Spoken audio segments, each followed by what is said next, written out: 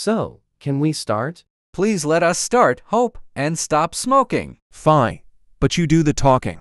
All right. How did this magician career start? It all started when Hope and I performed a few shows for our younger cousin's 12th birthday party. The kids loved it, and with my older brother also there, he decided we needed to go into the magic business to help our sister pay the rent. And our dad is famous, but he refused to loan any money to her until she's 18. And how did your names come around? Well, I can't remember a lot about it, but all I remember is that I was kidnapped when I was 16, and from there it's just been a bit unlucky for me. That's how I got the name Misfortune. Hope's is just one he was thinking of having or giving to a baby.